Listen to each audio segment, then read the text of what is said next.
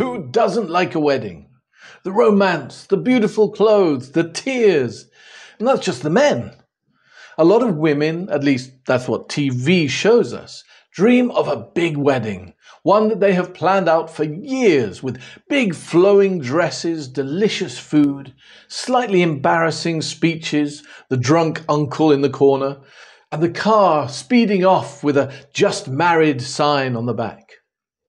This is all a bit of a cliche, but cliches have to start somewhere, and a lot of people like the tradition.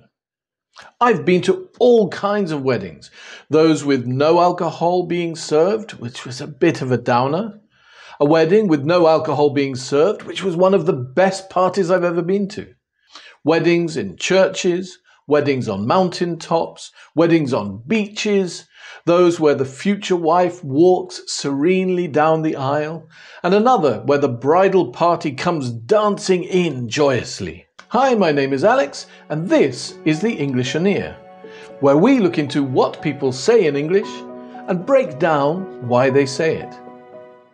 Before we start, I'd just like to ask that if you enjoy this video, please consider subscribing to the channel and pressing the like button. You can also hit the notification bell and YouTube will let you know when a new video is posted. So one of the things that always made me curious was the vocabulary that we generally associate. It surrounds these occasions. And that's what we're going to look at in this video. So let's dive straight in. Engage. Engage or engagement. This means to promise or pledge to marry someone. In the past, particularly among the upper and the middle classes, it was a serious thing to be engaged. And if you broke the engagement, you could be sued in court.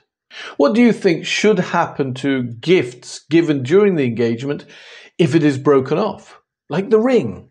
Should it be returned to the giver if the engagement is called off? Or is it seen as a gift that was freely given?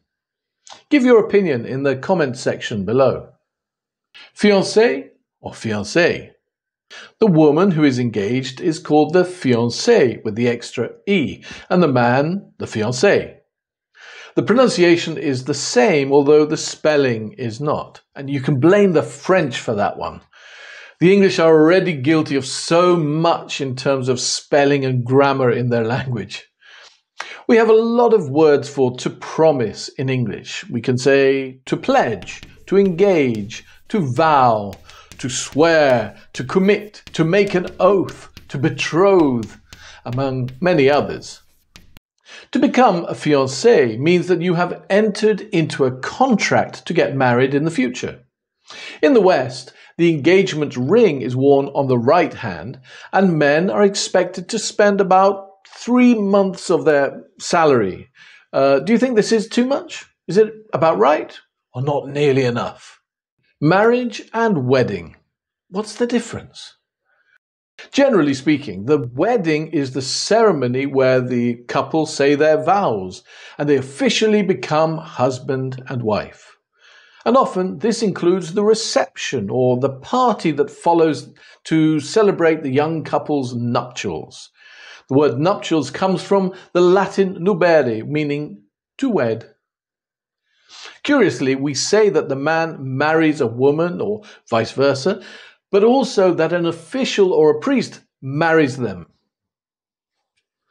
Also, the verb to marry and to wed basically mean the same thing. A marriage, unlike a wedding, is seen as the relationship after the wedding. For example, you might say they have a very stable or turbulent marriage. Stag party, hen night, bachelor party or bachelorette party. Before the final sentence is carried out, the commitment is made, the man and the woman frequently celebrate their last night of freedom. You know what I mean? With a big party. A bachelor doesn't just refer to a qualification from a university, but to a young unmarried man. In the US, the bachelor party, or the female equivalent bachelorette party, is a calm, sober event where people talk about current events and the weather. Of course it's not. It's a drunken, uncontrolled beer fest or wine fest, which for some reason often takes place in Las Vegas. In other places, this is called a stag party, a stag being the male deer, or a hen party for women. Bride, groom, husband and wife. Bride is an old Germanic word meaning the woman about to be married.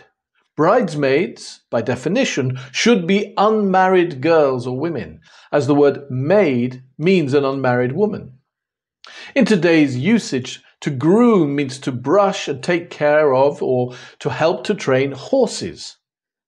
It's also the man who is about to get married, but there is little or no connection between them. Of course, nowadays there may be 2 grooms or 2 brides.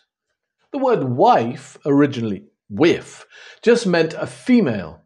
Over time, this was changed to whiffman, which was the origin of the word woman.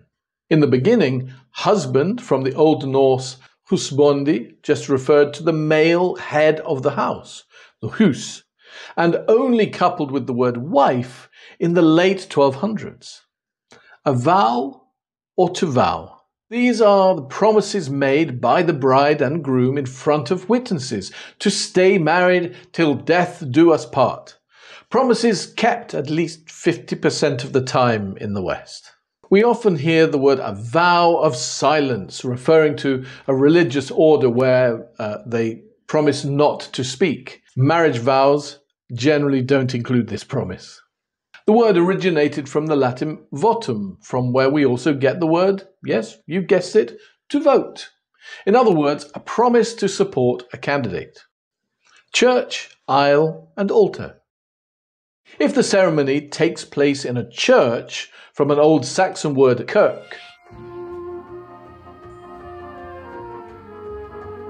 the bride will walk down the aisle to the altar, where her future husband will be standing, if he hasn't already fainted.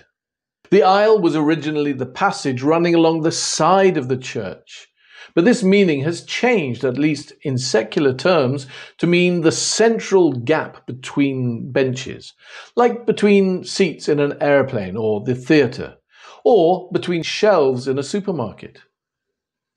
The altar may be a mix of the Latin words meaning a high place and also another place where sacrifices were made to the gods and burnt. During the speeches at the reception, it's common to raise your glass to the couple's health. We call this a toast. But what has this got to do with a hot, often burnt slice of bread? It refers to an old custom of taverns or inns placing toast in a cup of ale, or even the habit of adding spiced toast to give added flavour to drinks, just as a woman adds flavour and spice to life. Honeymoon. One theory is that in medieval times, newlywed couples would drink mead, a kind of honey drink, on their wedding day, which would bring them good luck for a month, a moon cycle. Another idea is that it described the new relationship's sweetness and how long this sweetness would usually last. Couple. The word couple comes from the Latin copula, meaning to join or to bind 2 things together. Just 2. So if your wife tells you she's going to Las Vegas for a couple of days for a bachelorette party and to not call her under any circumstances, when she's actually going there for 5 days, you can lose your temper with her and correct her grammar. Well, I hope you enjoyed that, or at least learned something from the video. If you have any theme you would like me to explore for the origin of words, please let me know in the comments section below, and I'll see what I can do. Thanks very much for watching, and I'll see you in the next video. Well, actually, you will see me as I'll be on the screen, but that is just an expression. You know what I mean.